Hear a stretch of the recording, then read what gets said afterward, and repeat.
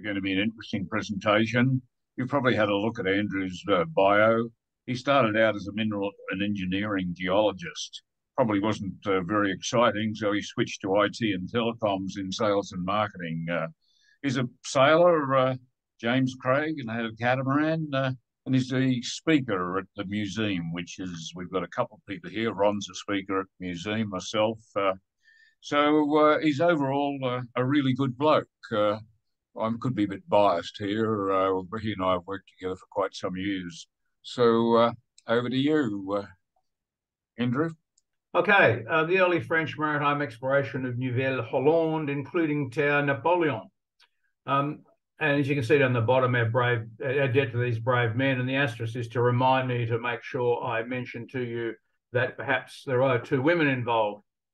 Here it says, as we say, well, you could easily have been a French colony, but there are a few things that didn't happen, and we'll explain it. So, ladies and gentlemen, they say the victors write the history. The goals of today's talk are, as you can see, are to challenge what may be our preconceived ideas about the French and their abilities, to acknowledge the often overlooked contribution of the early French Republic and the French Kingdom to our knowledge of Australia's geography, flora and fauna, and to learn a bit about these guys and what they've done, to understand how competent they were in the framework of the turmoil going on back in La Belle France at the time and what this did to them.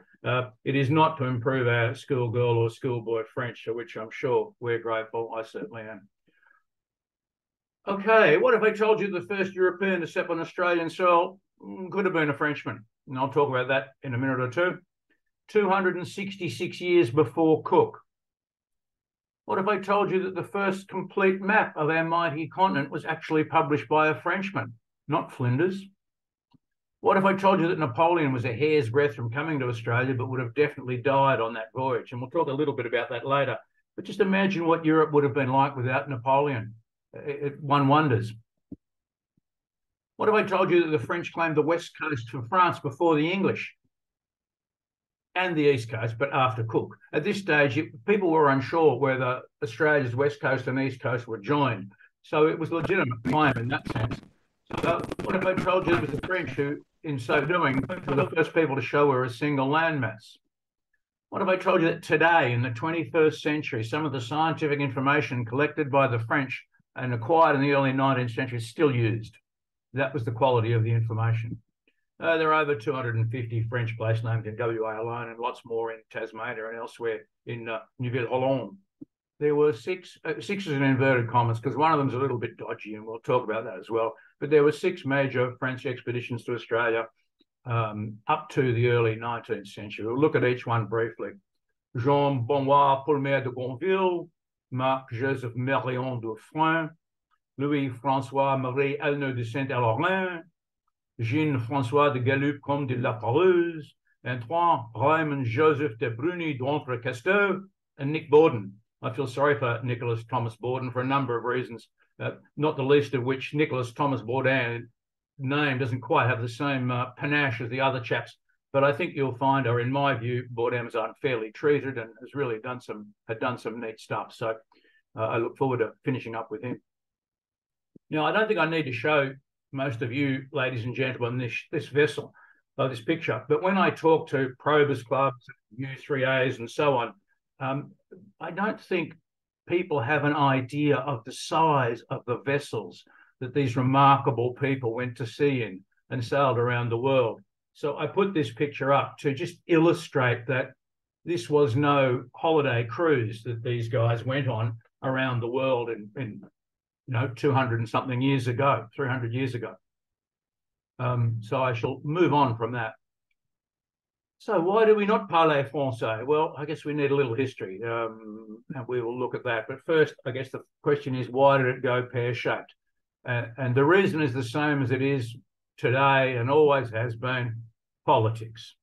As well as death, the French commanders had a habit of dying having been to Australia. I don't know what it was about Australia that killed them, but they would die before they got back to France and could claim the success they had.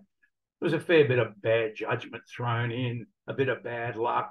And as you can imagine, during the Revolution, the turmoil that existed, and these ships were a microcosm of that turmoil.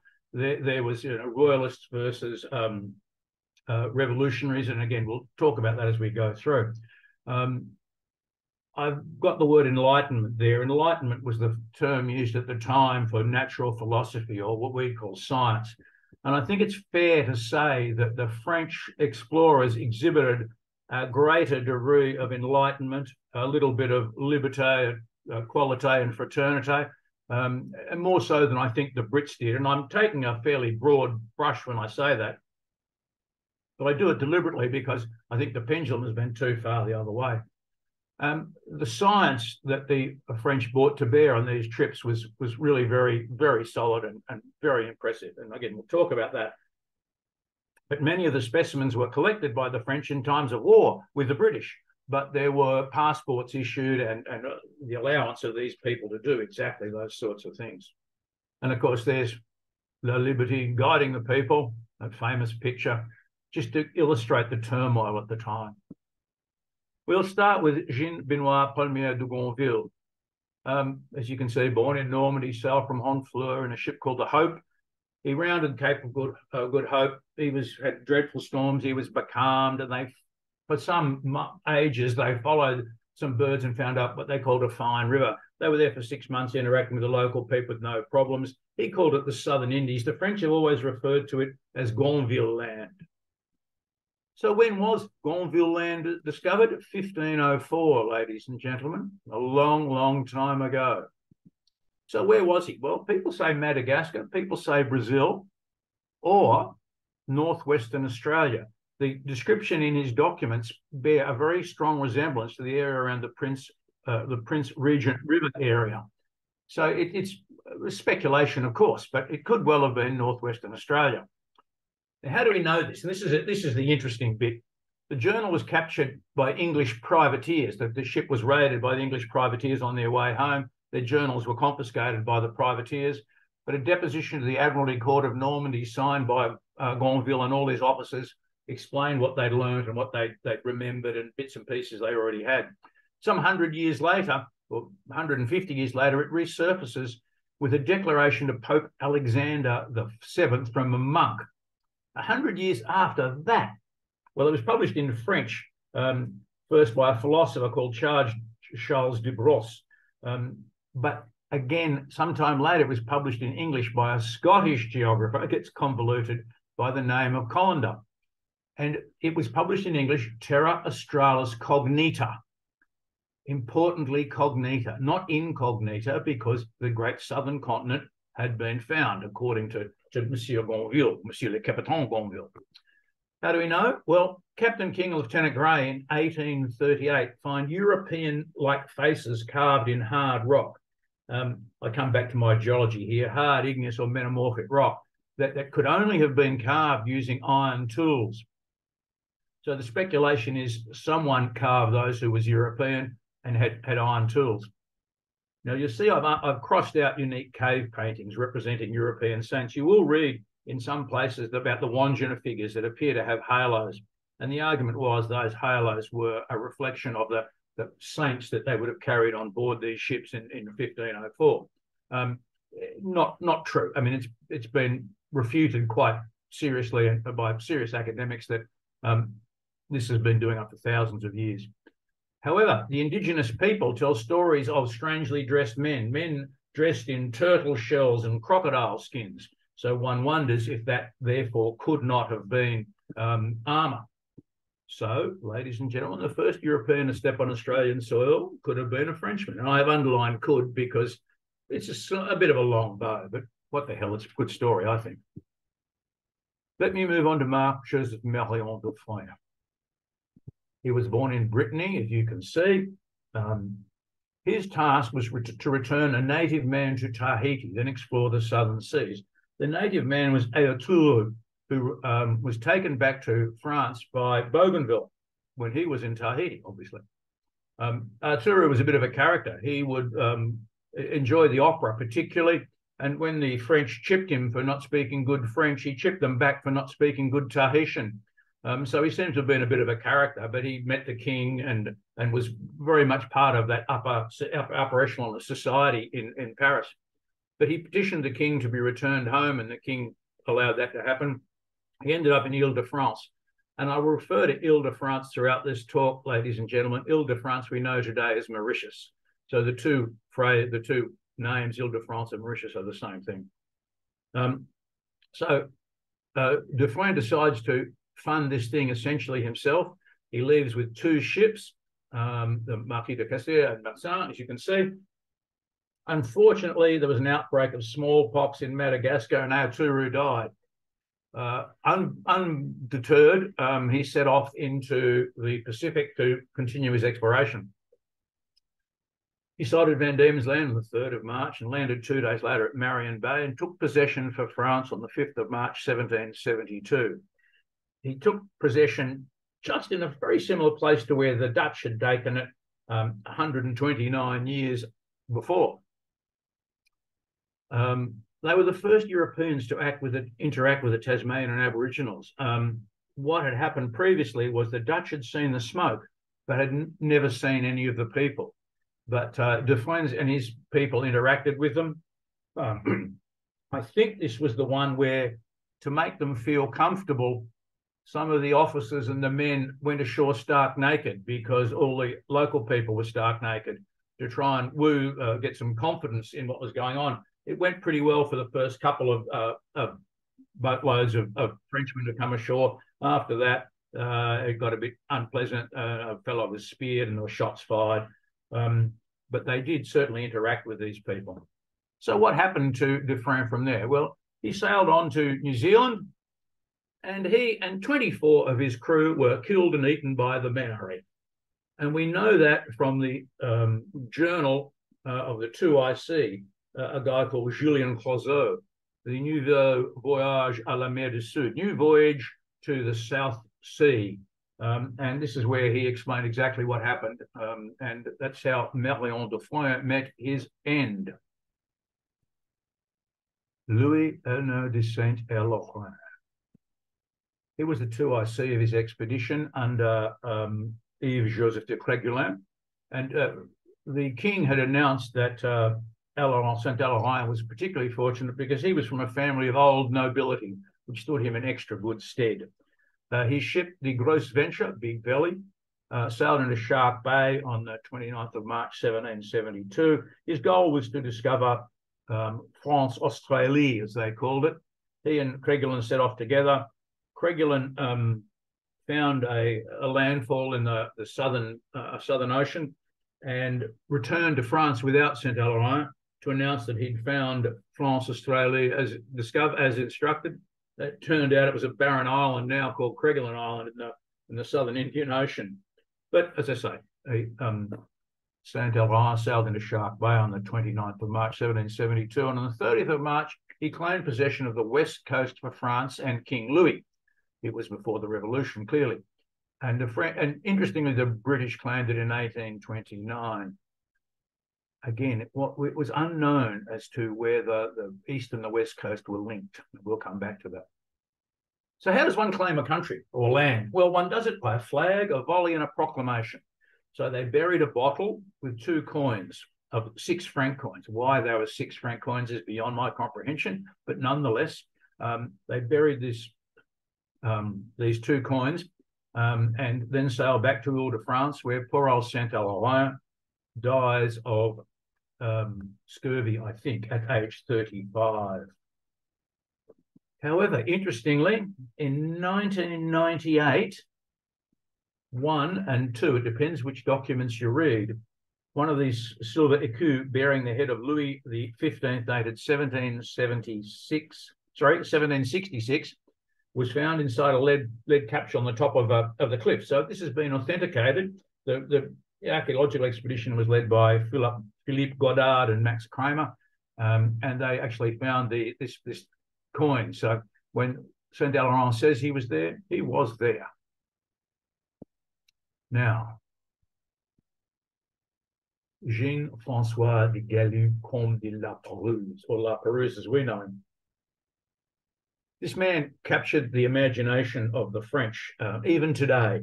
It was a celebration of French achievement in the Pacific, although, as we all know, it didn't end too well, but nonetheless. He was born in Albion, France. He died in Vaucluse. The French wanted to build on Cook's work in the Pacific. They'd seen what Cook had done and what the Admiralty referred to as the Spanish Lake, and really wanted more of this action themselves. So they sent him in to have a look and see what he could find. And Louis XVI himself helped draft their orders. And as I alluded to earlier, a young artillery officer applied to go and was rejected as he was too young, and his name was Napoleon Bonaparte. If he had gone, he would have died. I wonder what would have happened. It's a bottle of red discussion, really. But he left France from Brest on the 1st of August, 1785, on 2 ships, La Boussole and Astrolabe, with 225 men. And here's the famous painting of Louis XVI giving his instructions to La Pérouse, all looking very flash there. And here's the voyage. It's quite a journey, as you can see. They went into Chile for a refit, then the Sandwich Islands in Alaska, down to California, Korea, and at Kamchatka. 2 other things happened, and I'll come back to that in a moment. But there's a subtext to this diagram, ladies and gentlemen, and the subtext is, for most of us with a Anglo-Saxon background, especially with a naval tradition, the thought of French naval achievement is something that we probably sniggered at as young people. I'm here to tell you that's not a reasonable supposition. And as you can see from that chart, or that track that La Pérouse sailed, it was an achievement. It was on par with any exploration of the time. I would say not on par with Cook, but Cook was an outstanding individual, so that's unfair. But this is a world-class journey by a French, a highly accomplished French sailor and crew. So we get to Kamchatka, ladies and gentlemen. 2 things happen in Kamchatka. A young man, Bartholomew Lesseps, is sent overland with all the information they'd gathered to date back to Paris. It took him 12 months to get back to Paris, and he was hailed as a hero when he arrived with all the information that the French had collected on this trip. So the other thing they found out is those pesky British had set up a colony at Botany Bay. So as you can see from the diagram from Kamchatka here, he beetled down via Samoa and Norfolk Island to Botany Bay. Philip is in Sydney at this stage, but King on the Cirrus is still in Botany Bay. And they arrive on January the 26th, 1788, an auspicious day. Philip is in Sydney Cove, as I say. King's in Botany Bay. King was a fluent French speaker, and they stayed 6 weeks camped ashore. They did, unfortunately, have to bury a Franciscan friar who died of his injuries that he'd received in Samoa. There were 12 men killed in a battle in Samoa.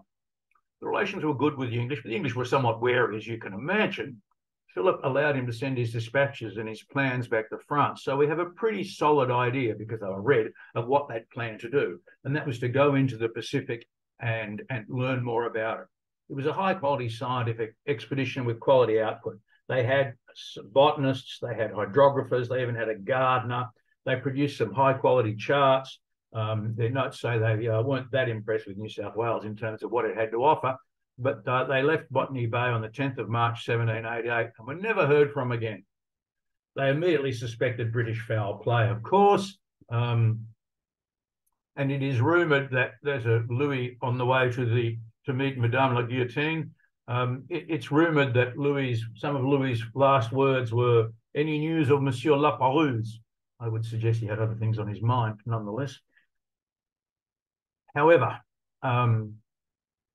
Dermot D'Urville finds this wreckage at Vanuatu and confirms the Irish captain Peter Dillon's 1826 discoveries of this is exactly what had happened. They were wrecked.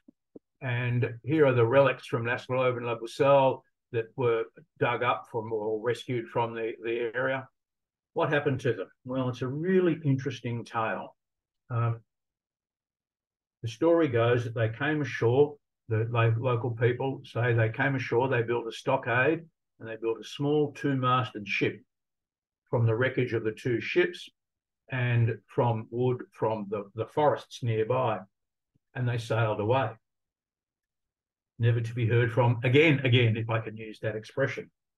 However, there appears to have been another survivor. And what we understand from that was that this article came from an Indian newspaper in 1818, where an Indian sailor had been rescued after 4 years on an island in the Torres Strait. And he tells people that the local, he had seen swords and muskets on these islands differently made from the English. So it was suspected, and a gold watch and a compass. So it was suspected that these things were from the small two-masted ship that they were wrecked again, the poor blighters. They came ashore, there was fighting, most of them were killed, except one boy. And the boy's name was probably Francois Model, because there was a ship's boy on board. He ended up in another island, and the Murray Islanders showed this Indian fellow the young castaway's clothing and cried, as they recalled, how he, the last surviving member of these two ships, had left the island, and being French, he took 2 young women with him in a canoe and was never seen again. So here are 3. The original ships are wrecked, the small two-masted ship is wrecked, men are killed, and the sole survivor, this boy, is killed also by the ocean eventually. I mean, what a story. No wonder it's captured the imagination of the French and the Australians for that matter. Let me move on to Antoine Raymond Joseph de Bruni d'Entrecasteaux. What a name. He was born in Aix-en-Provence. He died of scurvy in 1793. He wanted to be a priest. He wanted to be a Jesuit priest. But his father signed him up to the French Navy. Now, his father must have known something because he ended up an admiral. So what happens? In September 1791, the French Assembly, we are now post-revolution, they want to find La Perouse. Again, as I said earlier, La Perouse had fired the imagination of the French, and they wanted to know what the hell had happened to him. So he is to command La Recherche and l'Espérance, Search and the Hope, and on board is a Monsieur Louis Garaudon as a steward. Well, it turns out that Monsieur Louis Garaudon is in fact Mademoiselle Marie-Louise Victoire Garaudon, disguised as a man. She had a illegitimate baby in France, and the only thing she thought she could do was run away. Anyway, she ended up falling in love with a chap on board. They both died of dysentery in Batavia a few days after each other. So that's a sad story. Anyway, D'Entrecasteaux's orders were to go to New Holland from Cape Leuan and search every nook and every cranny and see if he can find La Perouse, and go into the islands in the Pacific and look for La Perouse. However, he's replenishing his ship in Cape Town, and he hears rumours about natives in the Admiralty Islands wearing French sailors' clothing. The rumour was attributed to Captain Hunter, the British captain. He denies it, but D'Entrecasteaux decided that wasn't true. It was in fact fact. So he ignored his orders, went to Van Diemen's Land to replenish and head off into the Pacific to find these ruins. It had unintended consequences for D'Entrecasteaux twice, and they are that in doing this effort, he missed the southern coast of Australia because he went straight to Van Diemen's Land, of the southern Australian mainland. Anyway, they arrive in Research Bay. They stay for 5 weeks. They're highly impressed with Van Diemen's Land. They refit, they rest, they replenish, they chart, they collect. Now, the charts prove to be excellent quality charts, and they have, again, a lot of scientists on board, including hydrographers and gardeners. So, again, a lot of scientific effort. That's just a story of the atlas of his thing. He heads to Admiralty Island, South Sea, looking for La Perouse. He doesn't find him. He turns to Research Bay via Cape Leuan, but takes a big loop. That picture isn't quite illustrated because they was too far south to see that coast. He names a number of things en route. He has a habit of calling things after himself. Bruni Island, D'Entrecasteaux Channel, etc. But he shelters in Esperance Bay, and he has the decency to name it Esperance after the second ship. Now, there's an excellent relationship with the Indigenous people of Van Diemen's Land. And let me just point out these Jacques Mellot de Motta de Boutil talks about the kindness and gentleness which seemed to be the basis of their character, gave to our meetings rather an air of a reunion of friends rather than a meeting of individuals who were quite different in every way. And the botanist, I have trouble with this one, Labradorade, We could not walk on the dry grass without slipping every moment, particularly where the ground was sloping. But these good savages, to prevent our falling, took hold of us by the arm and thus supported us. So I give you that as some evidence of the fact that these guys seem to have a pretty good relationship with the locals. It was another excellent scientific expedition. Labodare's Nouvelle Hollande planets thingo is the finest floral tribute of Australia, or collection of Australia, and is still in use today because, of course, they were pristine at the time. Now come to one of my favourite bits of this story. They say it's the victors who write the history. Well, where these guys were camped, they discovered a nice river, and they called it Rivière du Nord, the Northern River. And they called it that because it was near them, it was to the north of them, and so on. However, about 3 months later, a British captain, John Hayes, saw the same river, and he called it the River Derwent. So, ladies and gentlemen, it should be Rivière du Nord if we're going to use European names, because the French discovered it first. But it is the River Derwent, as we all know. There's great trouble brewing on board, as I've alluded to before, royalists versus revolutionaries. On the way back, they land in Surabaya.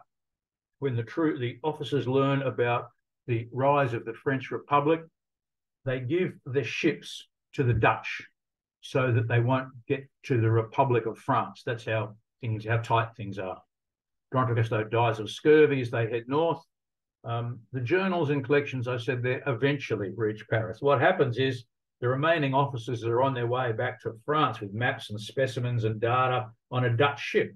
In Cape Town, the Frenchmen go ashore and the Dutch ship leaves with the maps and the specimens and all the information, but no Frenchman.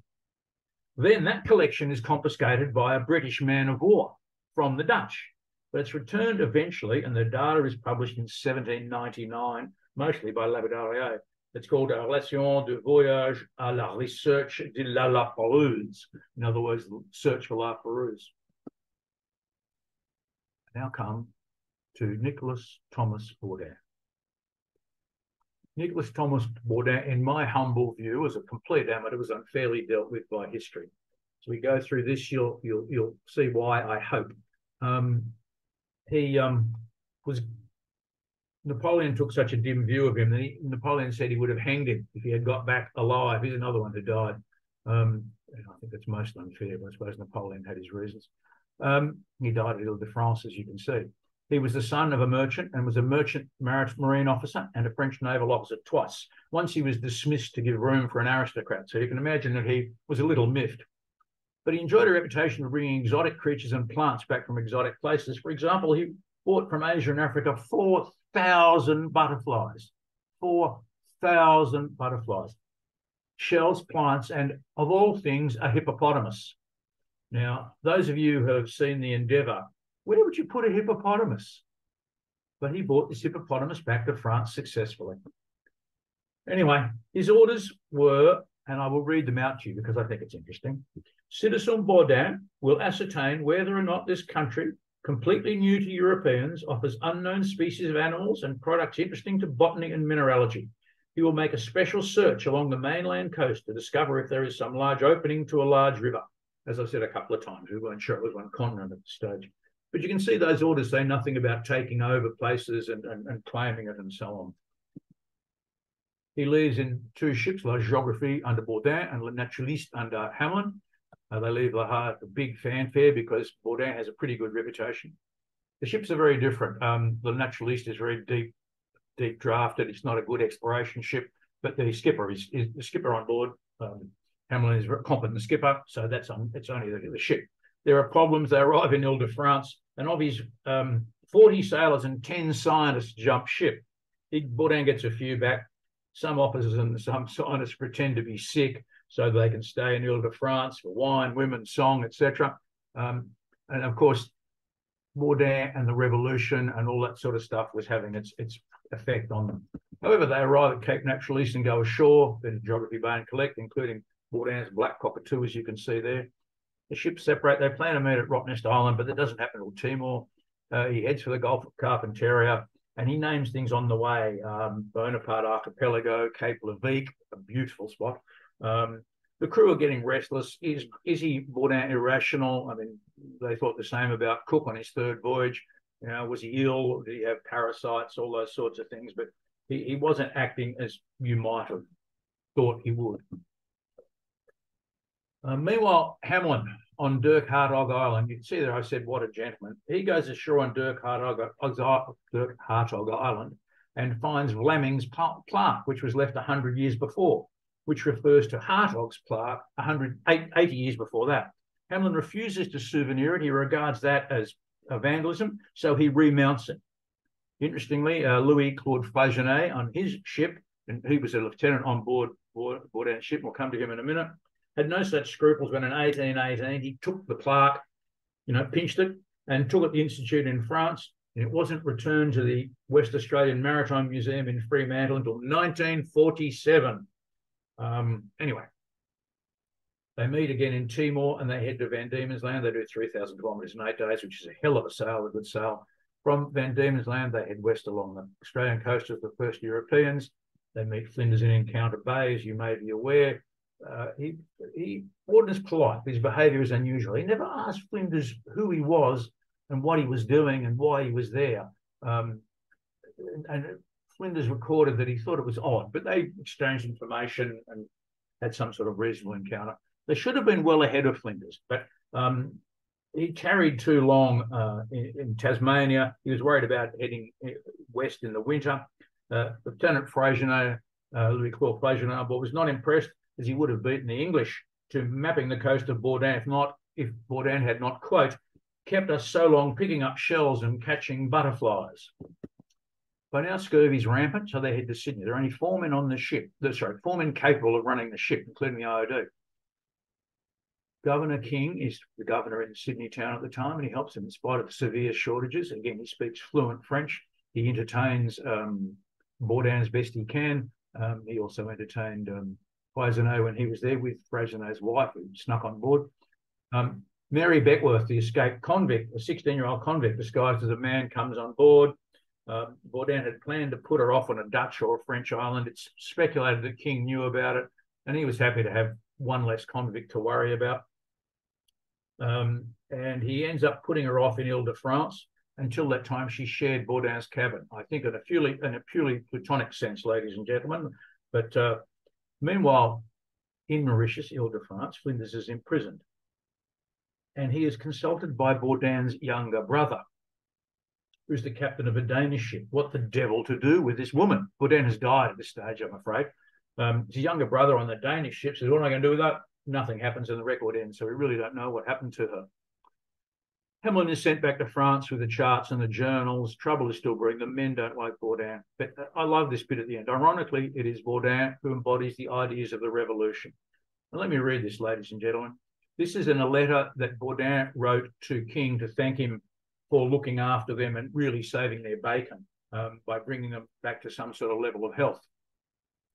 To my way of thinking, I have never been able to conceive that there was justice or even fairness on the part of Europeans in seizing in the name of their governments a land seen for the first time when it was inhabited by men who have not always deserved the title of savages or cannibals that has been freely given them.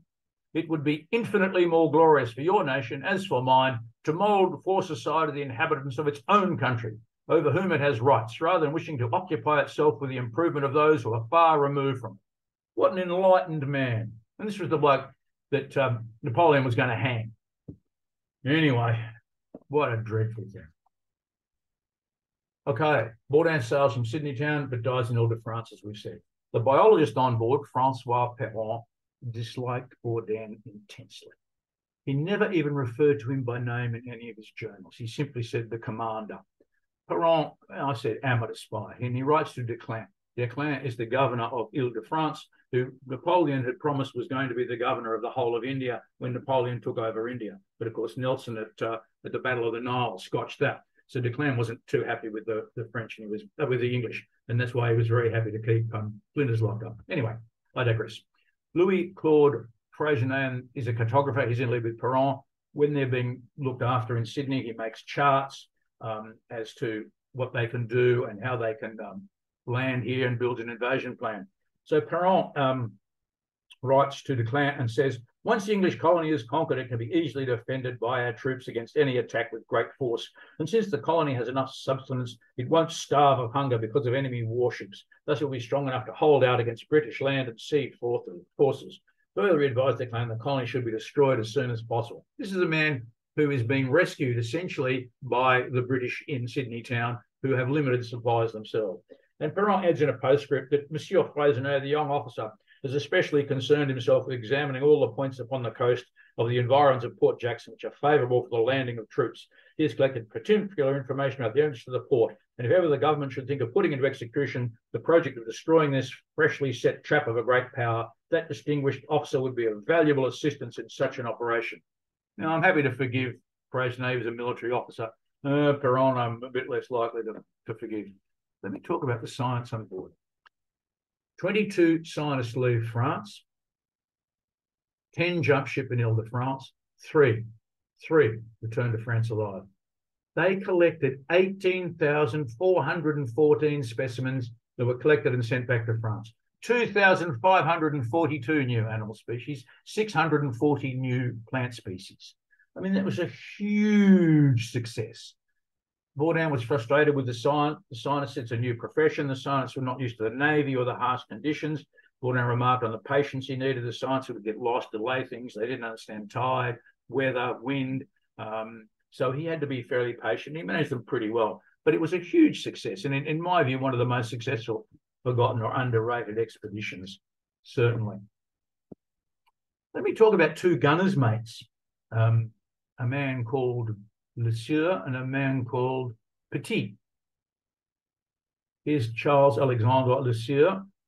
Bourdin saw his talent on board as a gunner's mate, as an artist, and used him for his private journal. He produced some 1,500 drawings with Petit of animals, fish, coastal profiles, some of them while at sea. Now look at the quality of these drawings, ladies and gentlemen. Just superb, just superb. 1,500 drawings. Petit mostly did, he collaborated with Perron, he mostly did people. The poor man died shortly after returning to France, aged 27, of gangrene. But look at the quality of these drawings. They're just beautiful. Let me go back. Look at this, the blue of these fish and the man of war and these pictures. Now, Diana S. Jones, who is the Executive Director of Collections and Research at the Museum of Western Australia, says in the Great Circle Journal, volume 39, number 2 in 2017, says this about their work, quote, their drawings and paintings of birds, animals and marine creatures, of coastal profiles and of the Aborigines are among the most historically important and beautiful records of 19th century discovery. Now that is some serious accolade. Bourdin, the Empress Josephine and the Garden of Malmaison. Josephine loved exotic plants and animals. In fact, there were all sorts of creatures wandering around the Garden of Malmaison. And her head gardener, Felix Dilhay, had been the gardener on d'Entrecasteaux's expedition. Like I mentioned, there were gardeners on these trips. So he was the only man in Europe, the only professional gardener who'd seen these plants growing in their native habitat. So 9 months between the ships arriving, Hamelin arrives first in June 1803 and arrives back in France. The first ship, La Naturaliste, arrives at Le Havre in June 1803. Intense rivalry developed between Josephine and André Flauvin, the professor of horticulture at the Musée d'Histoire Naturelle, for the possession of the cargo. Thurim was at Le Havre to meet the ship and to supervise the unloading of the collections and their transport back to Paris. Determined they should come to Malmaison, however, Josephine persuaded Napoleon to have the Minister of the Interior intervene. On the 13th of June, he wrote to the professors at the museum, politely inviting them to put all the plants that Madame Bonaparte wished to have, put them aside.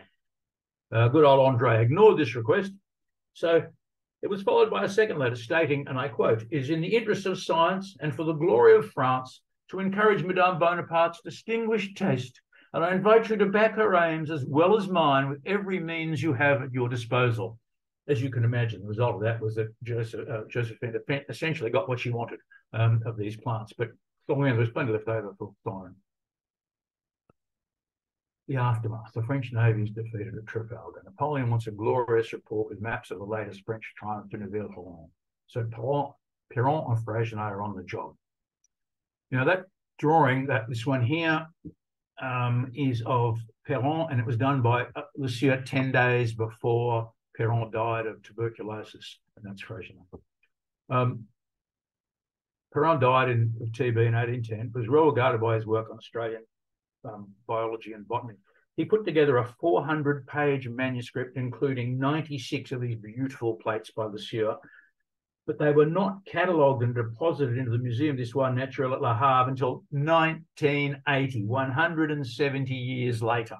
Just goes to show what the French under Napoleon had on their mind, and it wasn't science. The collection of science was fine, but its deposition and understanding were a little bit down the scale. Louis Freycinet builds a map. He builds the work on Dutch, the English, and the French. It's published in 1811. And here's the map. And this area down here was to be called Terre Napoleon. Flinders hears about this. He's imprisoned on Ile-de-France. He's not let out of house arrest until 1814.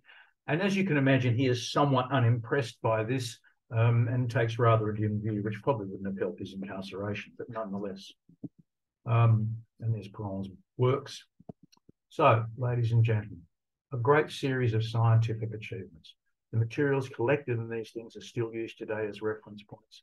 A greater focus on science than conquest. For example, Flinders in The Investigator had 6 scientists, Bourdin had 22.